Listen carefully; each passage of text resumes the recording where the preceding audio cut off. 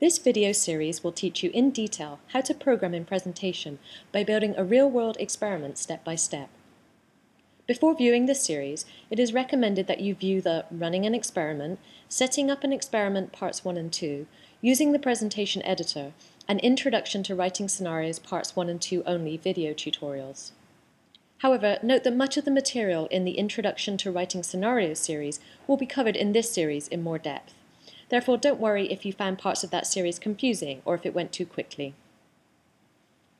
When learning to program in any language, it is very important that you are actively creating and running programs yourself from the start.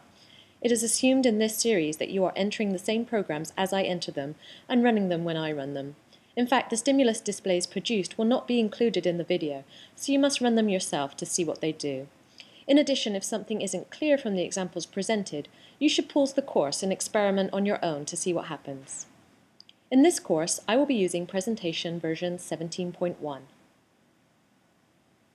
Although the programs we will write will also run on many previous versions, I may use certain small features new in this version, not available in previous versions. Therefore, it's recommended that you also use version 17.1 or later. Note that presentation licensing is independent of version, so you may install and use any presentation version you like, even if it was released after you purchased your license. Also, presentation is always fully backward compatible, and multiple presentation versions can be installed on the same system at the same time.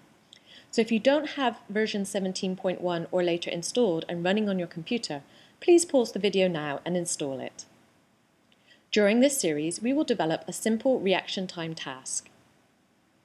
As we move through programming the task, we will add more options to it, like ways to change which stimuli will be used and restrictions on randomization.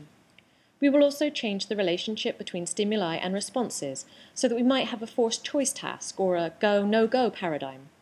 To begin, first set up the experiment settings in presentation. To do so, we can start by choosing Quick Start from the experiment menu and then choosing a directory to put the experiment in. We can create a new folder if necessary.